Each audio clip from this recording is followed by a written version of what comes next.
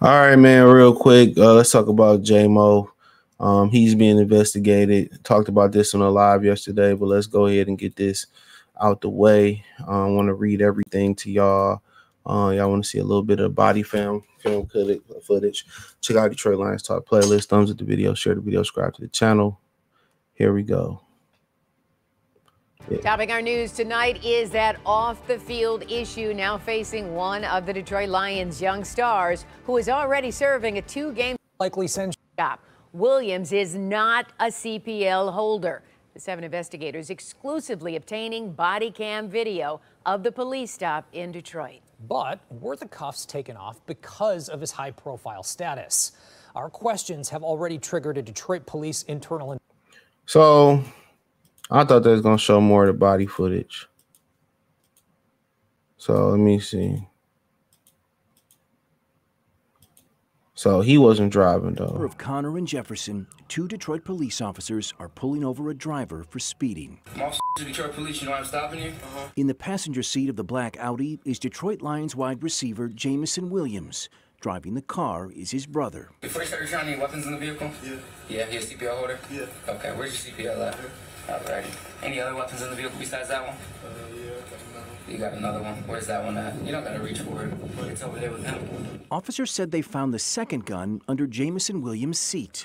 They would take both weapons, finding that the first, found in the back seat, was registered to Williams' brother, who had a concealed pistol license.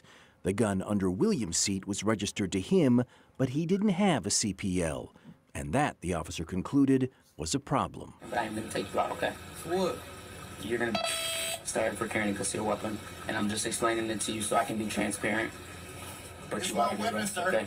It's clear from the stop that the officer does not know who Williams is, but repeatedly, he would remind him. Only because I play for the Lions, bro. I'm Jameson Williams. Bro, I play for the Detroit Lions, bro. I play for the Lions. Sir, I understand you play for the Lions. That doesn't give you like any...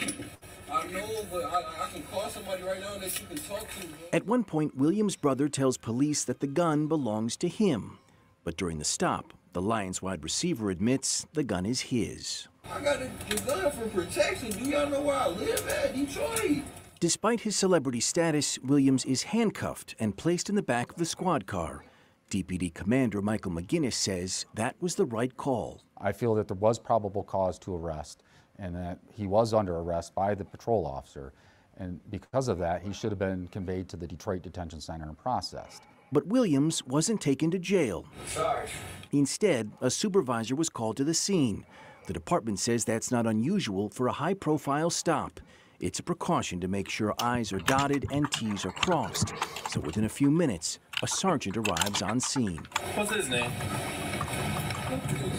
This. Jameson Williams. 9-5, Williams. The wide receiver? Yes. Okay, hang on. Unlike the responding officers, the sergeant is a Lions fan. That's made clear by looking at his cell phone.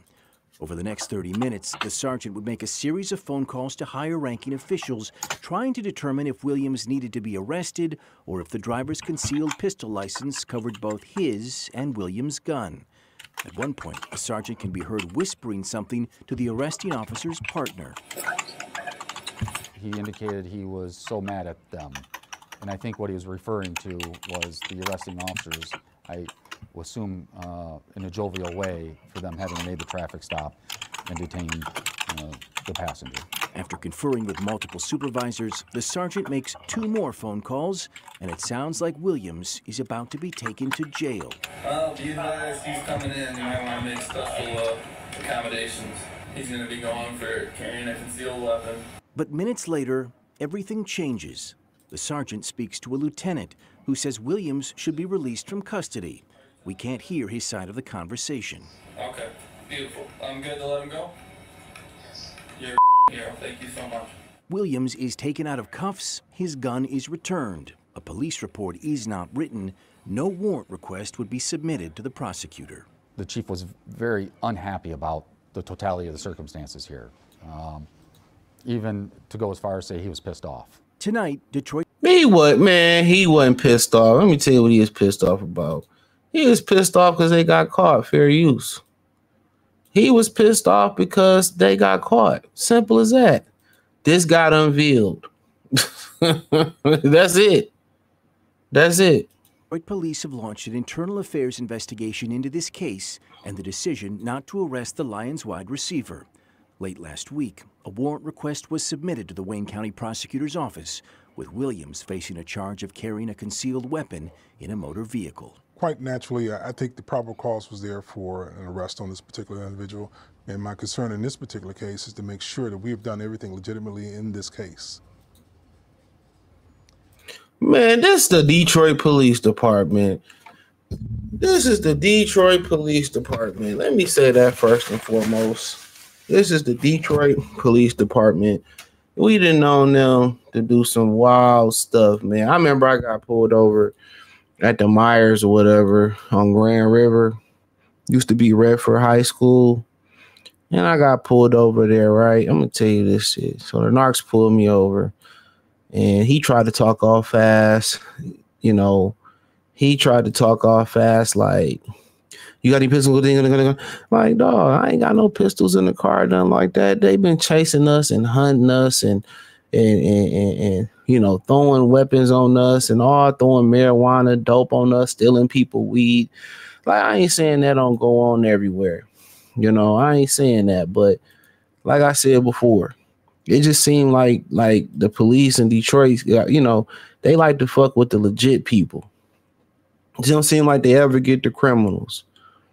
You know, when they break into your car, you know, when they break into your car, you know, or break in your house, they'll never catch them. And they go out there and make deals with them. But nonetheless, Jameson Williams, you know, attorney made a statement. So we heard about the warrant sent on Ken Worthy's desk for his arrest. I mean, it is what it is. Us as black men, we hunt it every day. A lot of y'all don't even understand it. A lot of black dudes don't even understand how hard their life is and how easy other people got it, you know, especially black women from our community. A lot of people don't understand, like, we living under, we operating under stress. If we operated it on half the stress that we was operating on half the stress that we have, bro, we'll be a flourishing people, but it is what it is. So his attorney made this statement. He said, Jameson made us aware that he was this is the Lions. So I'll read what the Lions said. His attorney said, Williams' attorney, Todd Flood,